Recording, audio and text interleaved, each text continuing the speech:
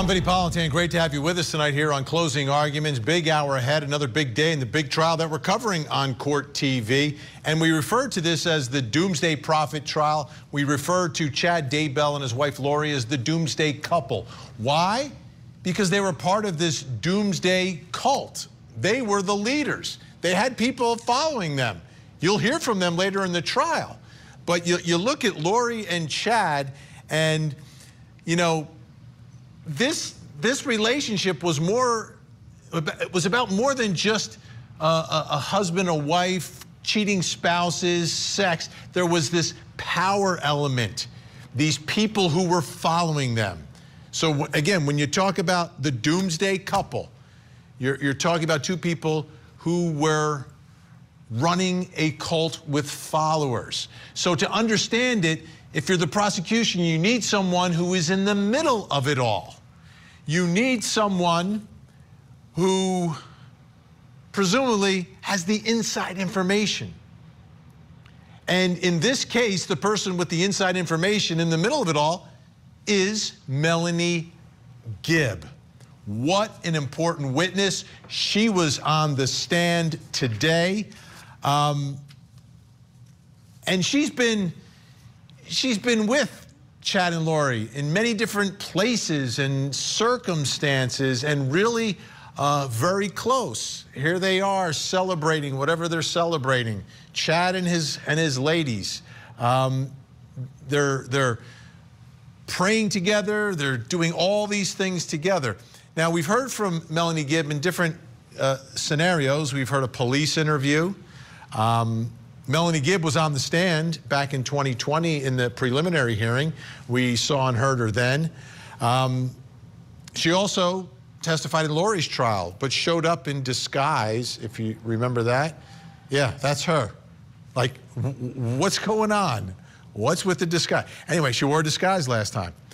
So she's almost like the Forrest Gump of this trial. Like, anything important is happening, and she's there. She's there when Chad meets Lori.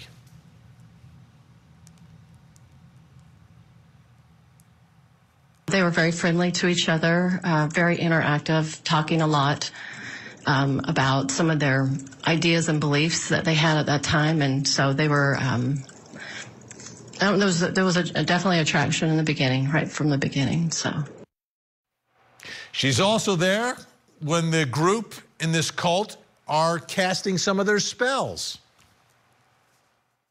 Did you ever participate in any castings or observe them? Yes. Do you recall when that would have been? Approximate, if you can remember. Probably January, February 2019 is after, you know, she learned that Charles was dark, so sometime after that. She also spent time at Lori's house, seeing JJ perhaps on the end of his life, one of the last people to see him. I mean, she is there all the time. Take a listen. I went to her door and knocked, or I don't know if I knocked on it, but I tried to open her door and it was locked. So I went back to the room.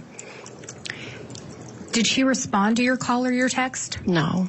Did Chad respond to any attempts to reach him? No.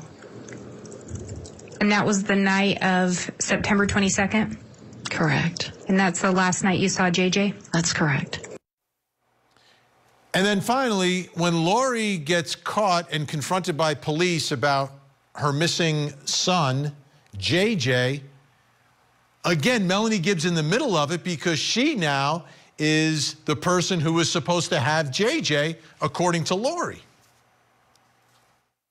So, JJ would be where? He's in Arizona. Who's he with in Arizona? He's with one of my friends in Arizona. Who's the friend he's with? My friend Melanie. Her son has autism.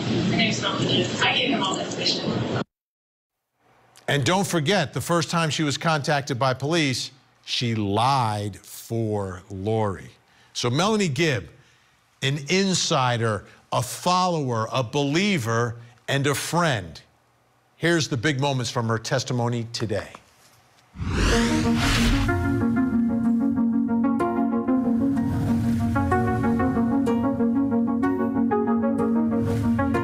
Had you ever met Lori's children? Yes. What observations, if any, did you make about her and Tylee?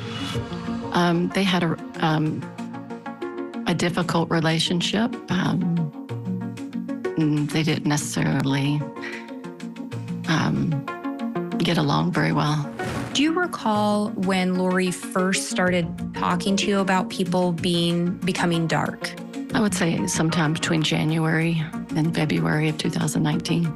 Do you recall the first person she talked to you about becoming dark, the first specific person? Yes, it was Charles Vallow. Did she tell you where she received that information? Yes, she received it from Chad. Do you recall sometime in July staying at Lori's residence? I do. And do you recall her asking you to leave at some point? Yes. So I woke up early in the morning and she told me I needed to leave because Charles was going to be coming down. He's driving in from Texas and that he was going to kill her. I believe she said that Alex was going to be there to help protect her. Chad would share with Lori that his mission in life, according to what he learned, was to protect Lori. That was why he came here. So Chad had designated Alex as Lori's protector. That's right. And Lori was going to have Alex stay to protect her from Charles. I believe so. When you talked to Lori, it's just 4 days later, any sign of sadness? No. Any sign of grief? No. How did she seem? Happy. I asked why weren't they getting a divorce, and she told me that if Chad were to seek after a divorce, that he would be in trouble with Jesus, that he would lose his exaltations. Did she ever talk to you about why she left to Arizona to go to Rexburg? Yes, she wanted to be with Chad and start their missions together. But there are people that are appointed to, or not appointed, but who have the ability to have these visions, correct? Yes. And you believe that Chad Daybell at one point believed he could have these visions. Yes. I noticed that a lot of your testimony when you were talking about zombies and talking about information about various levels of light and dark, and frankly, most of the subject was information that was conveyed to you by Lori. Would that be fair? Yes. When I listened to the tape, it sounded like Lori's responses were in the singular. I had to move her to somewhere else. Talking about Tylee. It wasn't they had to move her, it was I had to move her. Do you recall that? I believe so. Initially, when the investigation started over the disappearance of JJ, you received a call from the police, correct? Right. And initially, it wasn't that you kind of lied, you lied to the police officers. Remember that? Yeah, I do. So when you said you kind of maybe weren't truthful in the beginning, no, you lied to the police. Sure. Okay, so how did that play out then after you initially lied to the police? How did it play out that you then corrected yourself with law enforcement after your initial lie? I went to see them personally and talked to them about everything I knew. Well, the purpose of going back to the police was to tell them what you felt they needed to hear, right? I felt an obligation to share everything I knew with them. Okay. And I guess that obligation wasn't so strong when you initially told the police the lie that you had JJ, right? It was a conflict within me. Always a problem when one of your key witnesses admits to lying, but the jury found Lori guilty. She testified at that trial and admitted the lie, so we'll see what happens here. Let's bring in our special guest joining us tonight, host of the Tylee and JJ's Silver Linings podcast and author of the book, Lori's Lies and Family Ties. He's also the brother of Lori Vallow, Adam Cox. Adam, thanks again for coming back and seeing us tonight. Let me start here because Melanie Gibb, I believe, also did a podcast and would do podcasts with your sister Lori.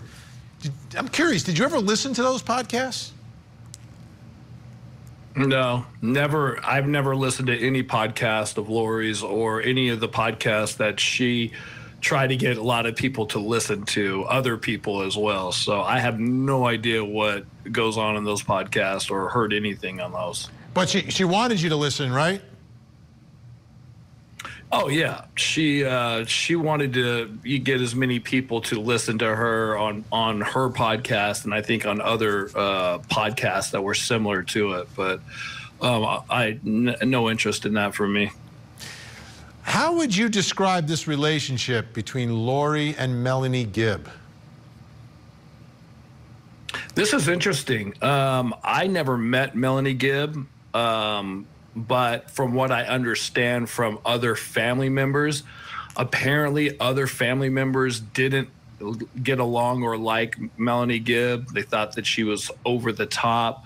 Lori and her were super tight. They talked all the time. They were always together, from what other people has said. So I'm sure that, obviously when Melanie Gibb lies to the police because she doesn't want to get in trouble, I think that could be normal.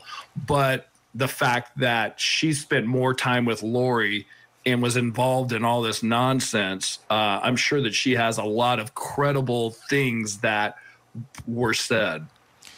When you mentioned over the top, what do you mean over the top? What was the family saying about Melanie Gibb being over the top?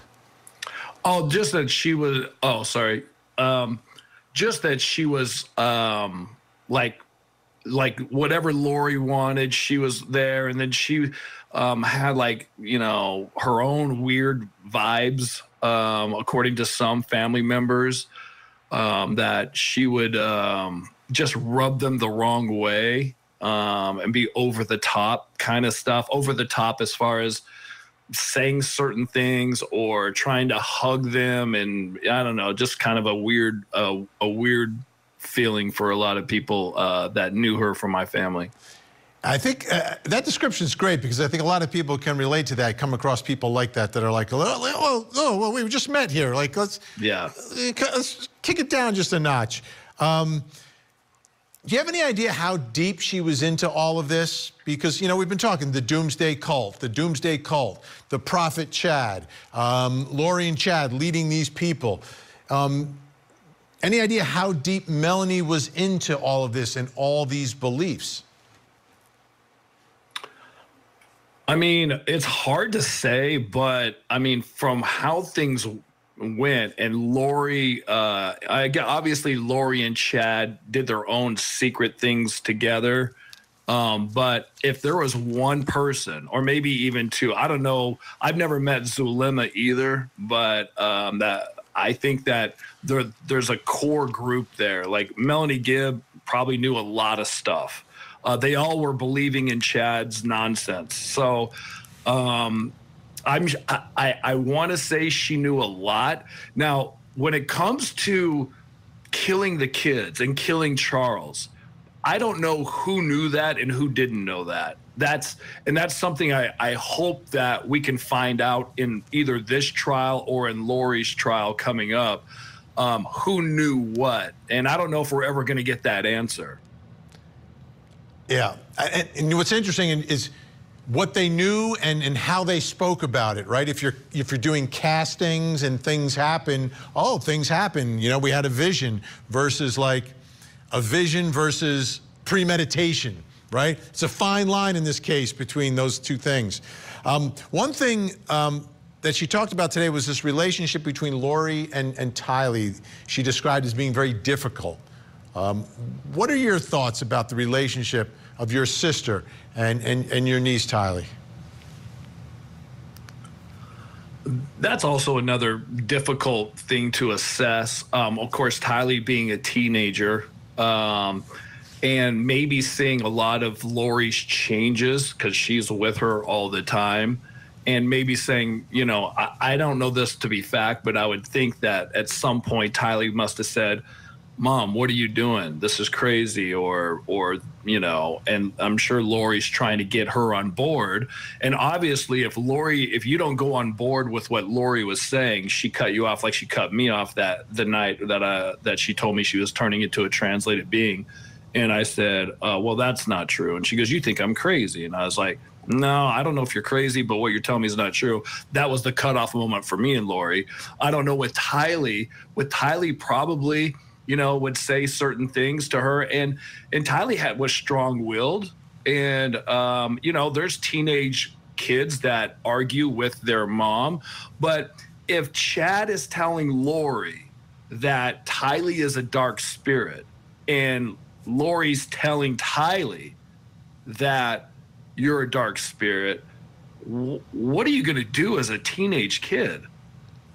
What kind of thoughts go to your mind? So, and Tylee never spoke to me about it. I really wish that she would have, about what she was going through and what was going on. But at that point, who knew how things were going with Lori and with Chad, you know, telling everybody these dark spirits that were turning into zombies. I mean, when you talk about it, it sounds like the most ridiculous thing you've ever heard in your life. How anybody in their right mind could go along with any of it is beyond me.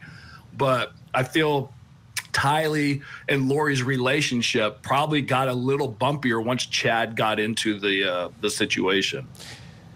Lori and JJ, so Lori adopted JJ with Charles, and this was, and you know, JJ's grandparents were excited. That's what they wanted. They trusted and believed in Lori at that time. How much time were you spending with Lori back then when she first adopted JJ and took this and adopted this special little boy and decided, yeah, he's going to be my son and I'm going to take care of him and I'm going to, Charles and I are going to raise this little guy? A pretty much fair amount of time. I never lived by my family. I was always a radio DJ all over the country. So I would come in for Christmas and, you know, sometimes for birthdays and in the summer and vacations and things like that. So I was around them enough to see on a, you know, on a 14-day straight, you know, process of watching how things are going on with her and her relationships with her kids. And yeah, she was a great mom to JJ, no doubt about it. Loved him, taught him. Like when she first got JJ, they told him he was, you know, extreme autism, like he wouldn't be able to do these certain things. And Lori spent hours and hours of working with him and helping him. And he just, every time, he just made leaps and bounds of being where they never thought he was going to be. So, you know, during that time, Lori she went over, bent herself over backwards to make sure JJ got everything that he needed and wanted. Yeah, such a tragedy that Lori disappeared. That Lori disappeared. Could have been so much. 2 children would be with us. Adam Cox, appreciate your time. Tylee and JJ's Silver Linings podcast and the book, Lori's Lies and Family Ties. Great to see you. We'll see you again soon. Thanks so much. You got it. When we come back, Melanie Gibb admitted lying. What is our think tank? Think of Melanie Gibb. While they're here, Eckler Mercy, Kirk Nerman, Nima Romani, up next. We are underway in the trial of Doomsday Prophet Chad Daybell. Prosecutors say they will seek the death penalty against him. Investigators have recovered human remains at Chad Daybell's residence. There's no way, Logan. I can never come up with this. His wife, Lori Vallow Daybell, has already been convicted. Now, will her husband end up with the same fate? It's just so hard to know where the truth ends. It's the Doomsday Prophet, Chad Daybell, on trial.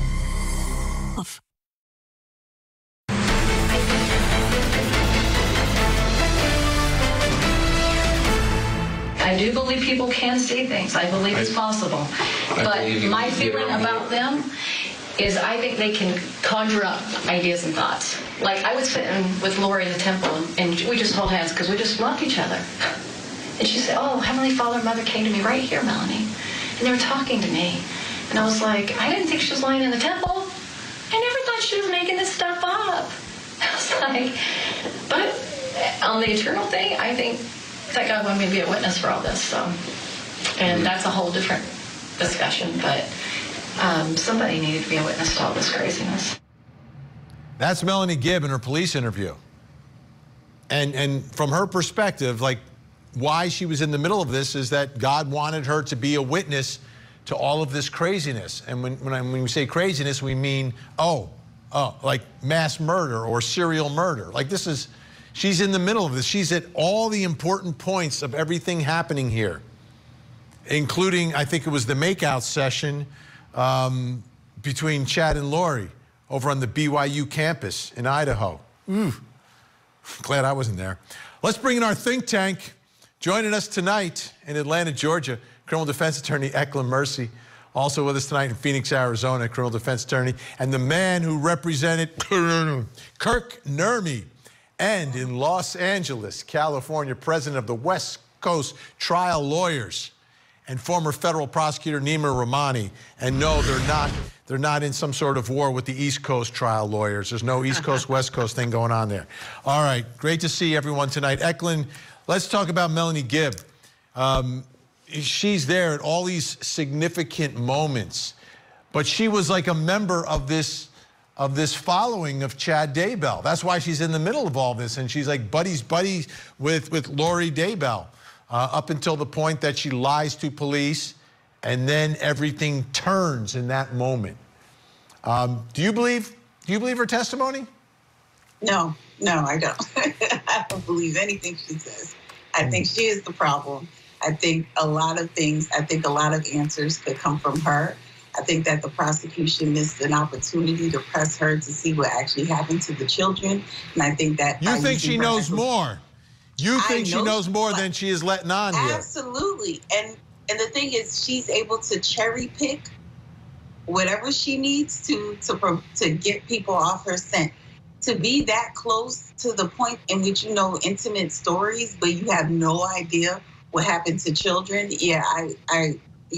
no, we're not buying it. Kirk Nurmi, is there a way that the defense of Chad Daybell can use Melanie Gibb to help their case? Yeah, I think we're seeing it. I think we saw it here this afternoon on Court TV when she was on the stand. You know, you mentioned in the lead-in, Vinny, you talked about the power dynamic. And I think the power dynamic is really crucial to this case, especially when we talk about the life of Chad Daybell, what's really at stake here, right? And we heard Melanie Gibb, and I share Eklund's suspicion that she knows more than she's letting on, who was willing to lie for Lori, who the defense brought out that talked mostly to Lori about these dark spirits and everything. We just saw her attachment to Lori at church and what have you, right? And this goes to this power dynamic of, did Lori and her brother, who we know killed Lori's husband, Mr. Vallow, did they kind of hijack the cult that Chad built in order to effectuate their ends to it? Did they kind of take the wheel? Did they have the power? And if the jury believes that Lori and Alex had the power, that could go a long way to aiding Chad's quest for a life verdict at the end of this.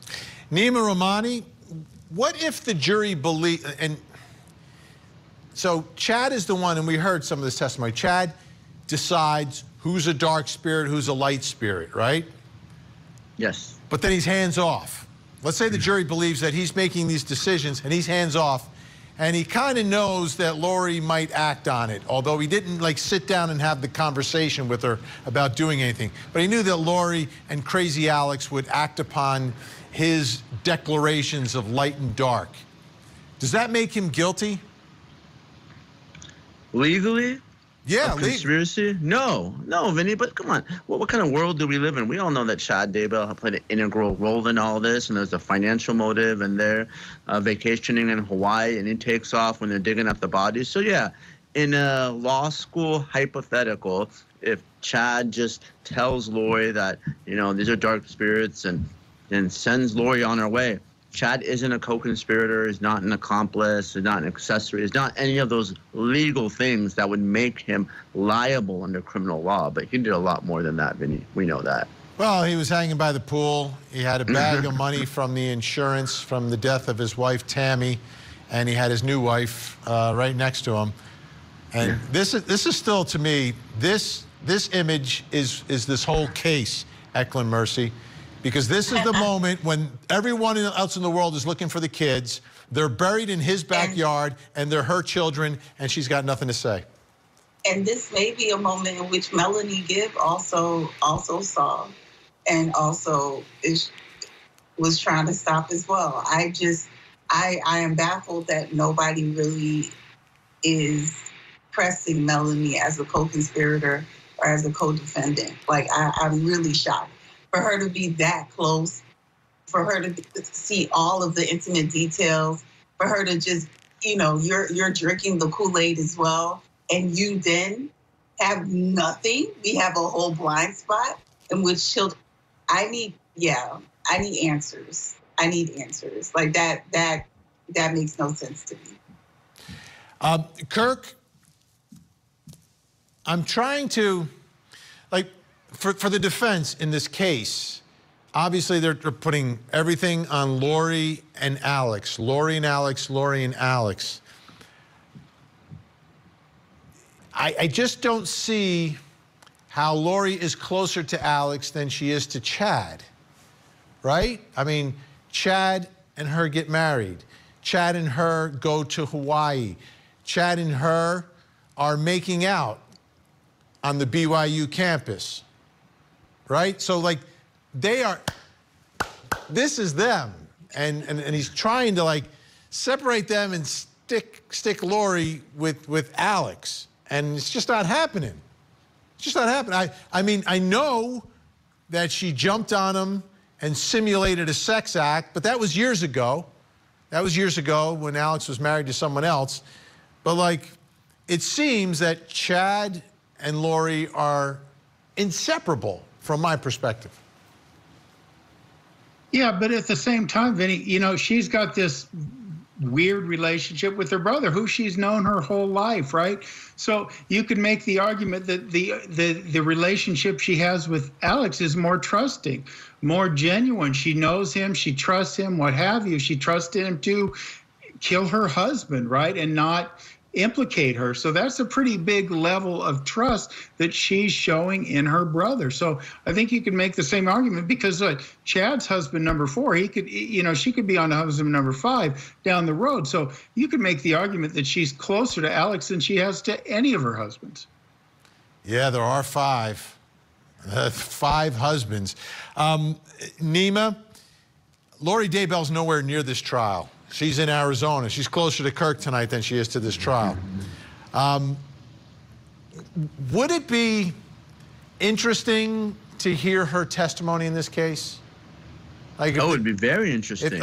I thought there's a slight possibility, that she would show up and exonerate Chad, because she's so in love with him, you know? So that was the surprise witness I was waiting for to walk through those courtroom doors, because we know how smitten she is, and we all believe that he was the one that was sort of manipulating her and controlling this. Obviously, she has her role to play, and she's absolutely responsible for the murder of her children. But I thought there was that possibility that she would show up, take the fall, and try to exonerate Chad, but looks like that's not going to happen. Yeah, to me, that would be the ultimate wild card, because that would, like, have the jurors' heads spinning around.